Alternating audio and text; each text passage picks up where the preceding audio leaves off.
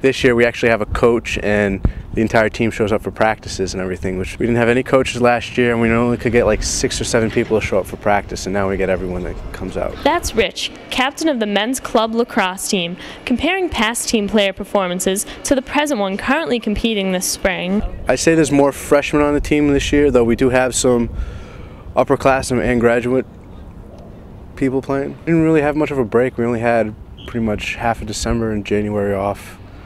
We practiced pretty much right up until then. We just started up a couple weeks ago for practice. Rich and the rest of his team compete for the MNCLL. Unlike regular athletics here at Hofstra, club teams admit players from any level and are more about fun and conditioning. First of all, we each pay dues to be on the team.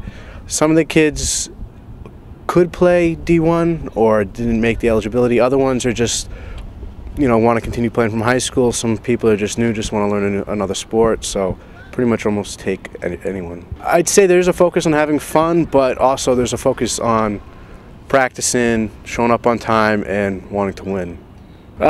Conditioning, it's work, but once you get past it, first 2 days, it's fine after that.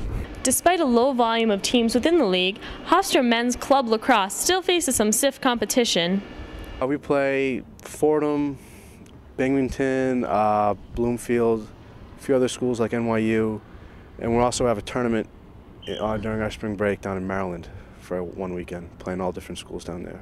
And what team would they love to defeat this semester? Well, in our division, we want to beat Fordham because that's the toughest team. We played in tournaments against them already in the fall and actually didn't lose a game, so we're looking good. Coming off a strong showing last semester, Rich is optimistic that their wave of success will carry over in the spring. Different offensive and defensive maneuvers for the upcoming games. We're looking to actually make the playoffs and go pretty far. We were undefeated in the fall. Everyone seems to be pulling their weight to do fine. And that's it for this edition of Under the Radar. This is Camille Frenny. See you next time.